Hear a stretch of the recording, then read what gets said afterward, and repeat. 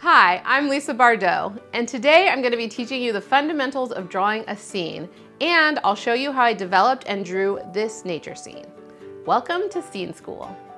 Scene School is a series of prompts and tutorials to help you learn how to draw scenes and develop your style one piece at a time. If you're new to using Procreate, I highly recommend checking out my Intro to Procreate tutorial so you can learn all the basics. And if you want to learn more about drawing and illustration, and of course using Procreate, please be sure to subscribe and hit the bell icon so you don't miss any future tutorials. Over the course of Scene School, we're going to be drawing 4 different scenes: a nature scene, a rural scene, an interior scene, and an urban scene. The prompts are designed to focus on a single scene for an entire week, but you are of course welcome to join in and progress at your own pace. In this series, you'll be building a scene in 2 parts. The first is a visual brainstorm of the components of your scene.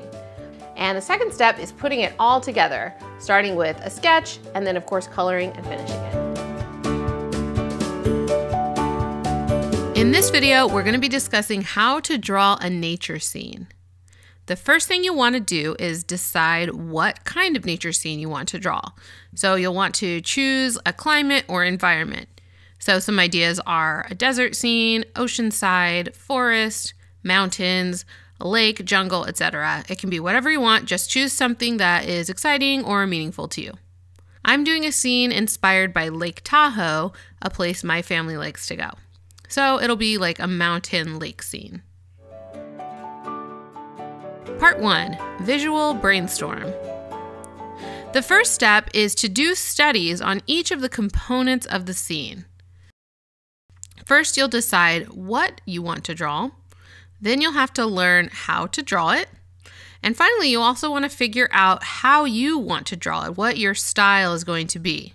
So the components of our nature scene are going to be plants and trees, water features, animals and creatures, land formations, and clouds and sky. I'm going to take you through how I did a visual brainstorm for each of these components for my Lake Tahoe scene. So the first step is to work on your plants and trees. So you want to look up what kind of plants and trees exist in your particular environment, and then you want to figure out how you want to draw them. So there's a lot of pine trees that are in Lake Tahoe, so I decided to look up pictures of pine trees and then just do some sketches from observation, just kind of like trying to simplify it a little bit. And also I studied things like the pine needles and pine cones and things like that. And then from there, I colored some of these sketches so I could kind of start to get an idea of how I wanted the style to be, what kind of brushes I wanted to use, and just overall how I wanted those trees to look. And I also decided to look up another tree, which was the aspen tree, specifically aspens in the fall because they're yellow and they're super pretty. So I wanted to include that in my scene as well. So I looked up pictures of those, did some sketches, and then experimented with using different brushes in a way that was kind of what the look I wanted to go for. And finally, I knew I'd want to include some smaller plants along the ground and things like that. So I looked up even more pictures and kind of drew a bunch of different little sketches and then colored those as well. So the next component of the scene was the water features. And for my scene, I decided that I really wanted to capture the way that the water kind of goes from this beautiful aqua blue to this like bright, deep cobalt. So I was experimenting with that, and I also liked the way that you could see the rocks kind of like halfway submerged in water. So I was experimenting with that as well. And I kind of came up with something I really liked. Starting to work on the rocks a little bit, but I was going to work on those a little bit more in the days to come. But I'm really happy with how that turned out. All right, the next component was animals and creatures. So of course it's a natural environment. We're gonna have some animals in it. So I looked up some animals that are native to that region, and I made a whole list of all the different animals. And then I decided to focus on just a few for my visual brainstorm study. So here are all of my animal sketches. I tried to do a sketch from observation and then kind of stylize it and simplify it a little bit more. Here I was experimenting with different brushes to use to do the chipmunk, which that one actually took me the longest to do that little chipmunk. But once I kind of figured that out, it was easy to use that same style to draw the bear and the chickadee and the 2 fish that I picked, which was a salmon and a trout. Then I worked on the land formations of the area. And I think it's important not to start with land formations on day one because they can be kind of boring or a little intimidating. So it's good to that's why we started with like the trees and the animals and stuff like that. That was a little more fun. But this is very, very important when it comes to a nature scene, is doing the land formation. So the two things that I wanted to focus on was the mountain ranges that you can see like at the edge of the lake, and then more close up is those kind of like piles of boulders that you see where they're partially submerged in the water. So the mountains I struggled with a bit, but I kind of ended up on a style that I like after experimenting a lot with brushes and different things. And then I worked on the boulders and kind of sketched out some different shapes and the way they piled up on each other. And I had a lot of fun actually painting these boulders. It was really, you would be surprised. I wouldn't have guessed that painting rocks is fun, but I actually had a lot of fun with this. So I'm really happy with the style in this bottom image here. And of course, this whole time I've been making notes about what kind of brushes that I use so that I can remember when I go to work on the final piece. And the last prompt before we get started on putting everything together is clouds and sky. We don't want to neglect the sky when it comes to our nature scene.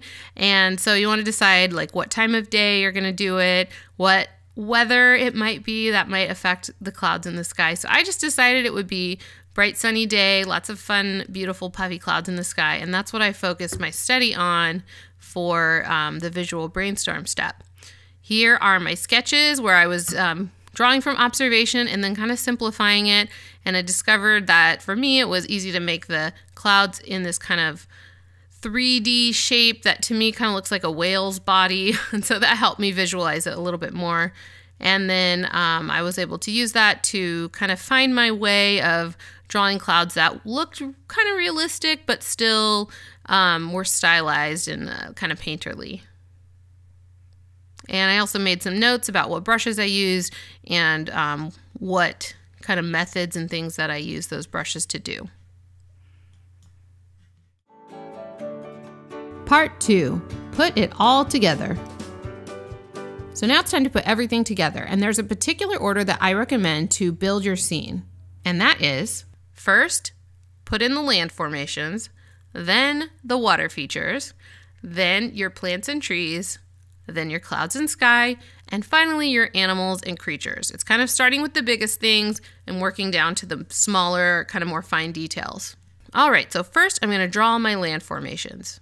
I'm going to draw my horizon line, which is kind of where the edge of the lake is, where it meets those mountains.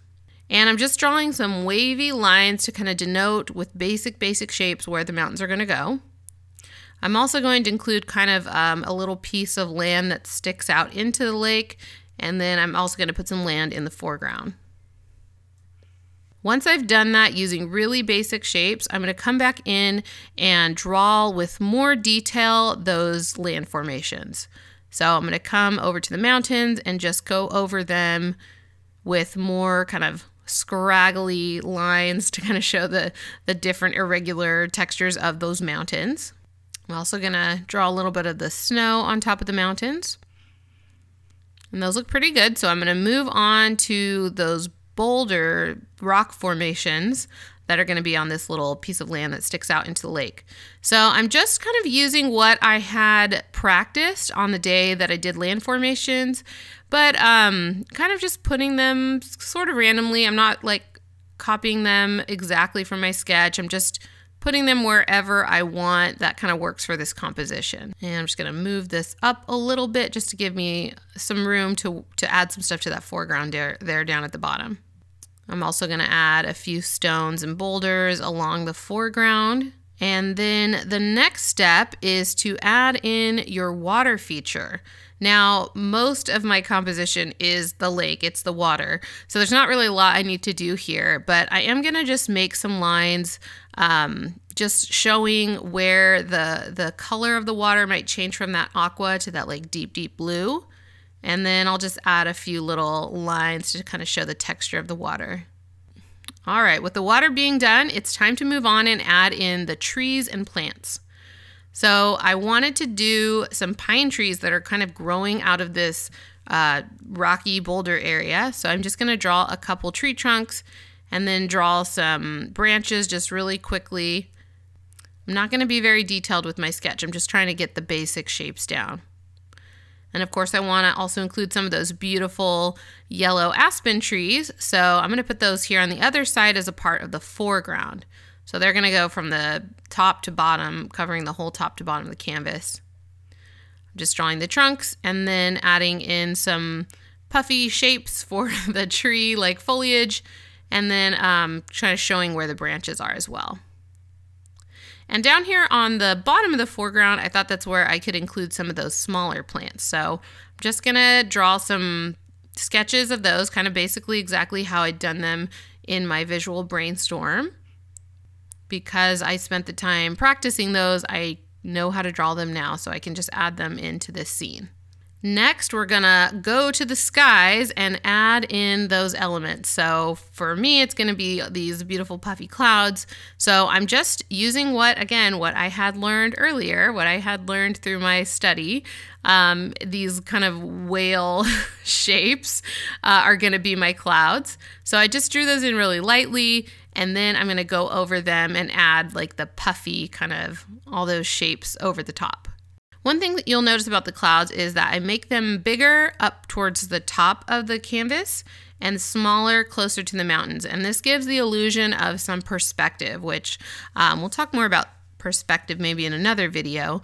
We're not focusing too much on it at this point, but those would be the clouds that are further away. They'd be really small, so off in the distance. All right, so clouds are looking good. And the final step, the final component we haven't done yet, because it's kind of the smaller details, is to add the animals and creatures. So I definitely want to put a bear in here, and I thought it might be fun to have the bear kind of peeking out, like stepping into the water and peeking into it. So I'm just going to draw it here, kind of partially behind these rocks. And he's kind of like peering into the water. I'll kind of adjust it, redraw some parts to get it. When you're working on your sketch, you want to get your sketch kind of pretty close to how you want the final thing to be. And I'll also erase some of the rocks that might kind of interfere visually with where this bear is and move some of these little rocks around. And I wanted to also include some fish in this illustration. So I thought it might be fun to have the fish kind of staring back at the bear. Maybe the bear's about to eat it. Maybe they're just curious about each other. Who knows? Put another fish over here. And then for the bird, I thought I could put it over here on one of these branches of the trees. I also maybe want to include the chipmunk. I'm not 100% sure about it, but I can put it right here kind of in front of this little rock that's on this shoreline. He's just like hiding behind that rock, chewing on whatever he's chewing on there. All right, so this is my completed sketch. As you can see, it was just a matter of spending the time figuring out what I want to draw, how I want to draw it, and then going through and just putting it together piece by piece, starting with the biggest things and then kind of working your way down to the smaller things. Now it's time to color and finish the entire scene. I'm going to really speed this up because I think I clocked about 3 hours on this. So I'm just going to quickly go through it and kind of point out some of the things that I did and some of the brushes that I used. For my scene, I used brushes from my gouache paint box brush set. I'll go ahead and put a link in the description. All right, so the first thing that I want to color in, because it's the biggest thing on the entire composition, is the water.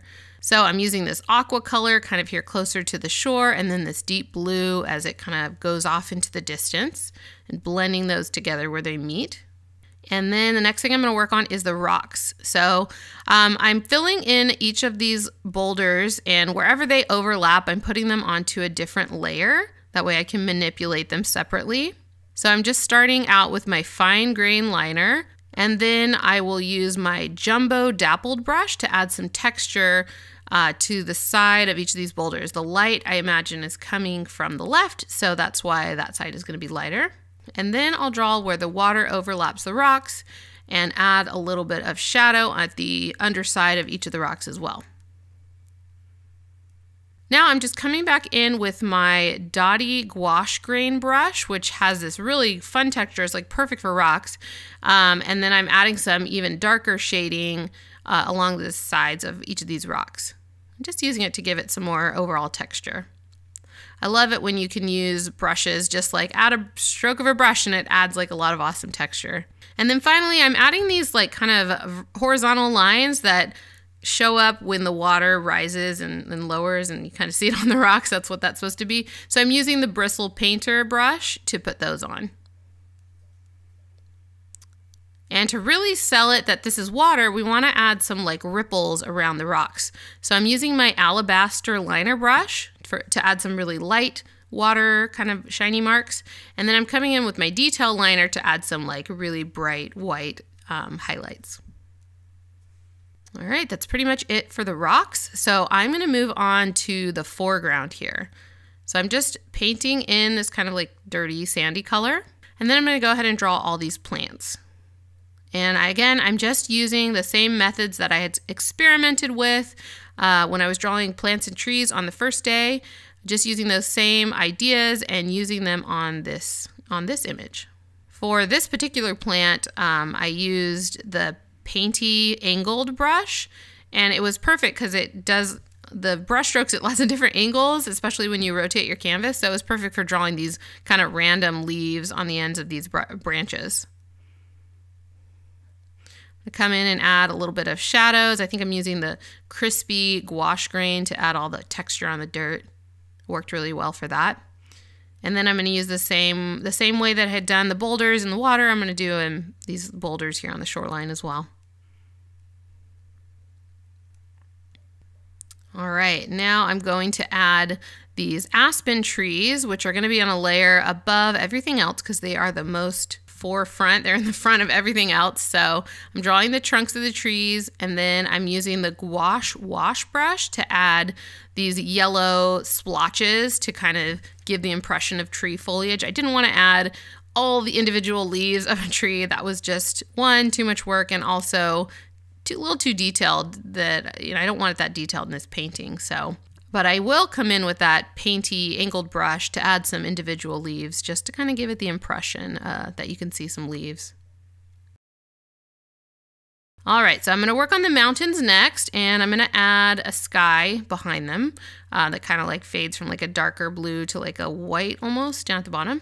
And one thing to note about mountains is that you want to employ a little bit of atmospheric perspective.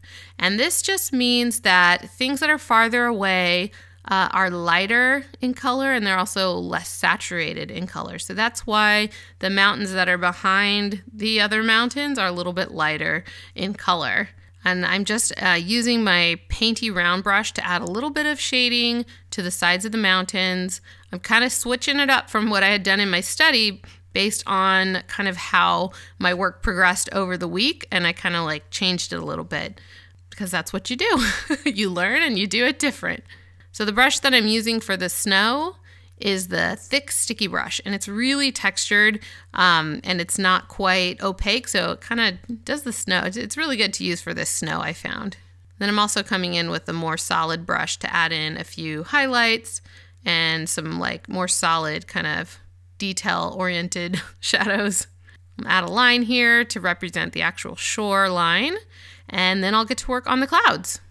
So for the clouds, I used that thick sticky brush that I mentioned because again, it's really, really textured, and it's really nice to make this kind of fluffy cloud texture. So I colored in the clouds, and then I kind of colored in the shape of a smaller cloud with a darker, light blue. And then I shaded the bottom of the clouds as well. The sun would be above the clouds, so if you observe clouds, you'll notice that there's always kind of like that shadowy thing happening at the bottom of the clouds. And this will get me part of the way there with making these clouds look realistic, but what I found that really makes them look very realistic, or I don't know, very puffy, is adding these really bright highlights along the side. So I'm just kind of like drawing in these like cloud shapes along the clouds, and then blending the edge of that brush stroke in towards the middle of the cloud, kind of like fade it out. And then I get this really cool like puffy cloud look. It's really awesome. It was a really fun discovery to make as I was working on these studies. All right, so I need to add in these pine trees next. I already did the aspen, now it's time for the pine. So I'm using my gritty tilt liner, which is a really textured line brush, to draw the trunks and the bark on the trees. And then I'm using another favorite brush, Dry Supreme, which has this awesome texture that I really, really love. And I'm using that to do all the branches, and then just kind of adding some, I don't know, subtle shading. I didn't want to get super realistic with these trees. I just kind of wanted to, again, give the impression of the texture that they are and a little bit of the shading as well. All right, time to move on to the animals. I'm going to work on the bear, and I'm just coloring it in using my painty round brush, all in one solid color, and then I'm kind of adding shading on top of that. I added little fur strokes along the edge to give him some texture, and I believe I'm just using that same brush to kind of just add shading in and add fur texture to the whole bear. And since he's stepping into the water, I do want to kind of add the water over his foot the same way that I had done over the rocks, and adding those ripples around his foot as well. And I decided to make these fish the trout that I had practiced drawing, but much more simple because they're so small. I don't need to go into as much detail as I did on my studies. So I'm just adding a little bit of dark shading at the top and some yellow shading along his belly and the eye, and just doing it, but in a much kind of simpler way than I'd practiced. And the way I'm getting this kind of underwater look is by putting a layer above the fish, setting it to multiply for the blend mode, and then making it a clipping mask. And then I use that aqua color and just paint over the top of it. And then adding some like white ripply marks will really sell it that the fish is underwater. And then I have one more fish to do in the same way, so kind of using those same techniques I had in the other fish. And I want to make sure that this fish also looks like it's underwater. I had the other fish had his fins kind of poking out of the water, but this one's going to be all the way under the water. And making sure to add shadow underneath the fish and then a shadow on the ground, which would be underwater. Now I need to make sure I add even more like water texture and ripples all over the entire scene, so that's what you see me doing here. And then I'm going to add in our cute little chickadee. Again, the chickadee is really small, so it does not have to be as detailed as I had done in my study. I could just do a really simple version of it, but that study helped me know like where the coloring of the chickadee is and everything like that. And I decided not to do the chipmunk. I think the scene is great as it is and doesn't need that extra element. So if I ever need to draw a chipmunk another time though, I'll know how to do it. All right, so this is my final Lake Tahoe nature scene.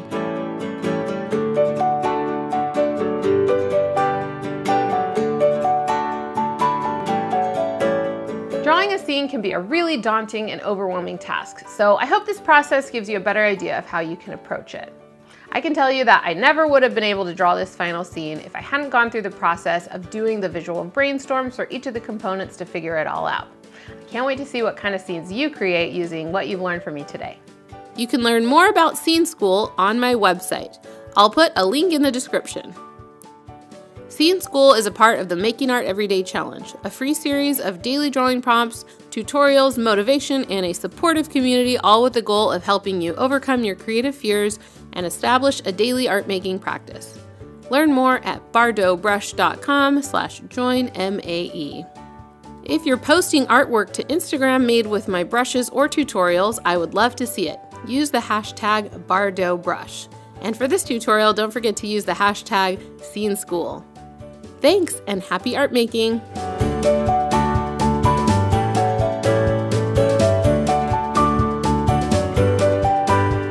If you like this video, please subscribe for more awesome tutorials. And check out one of my other videos. Have a great day!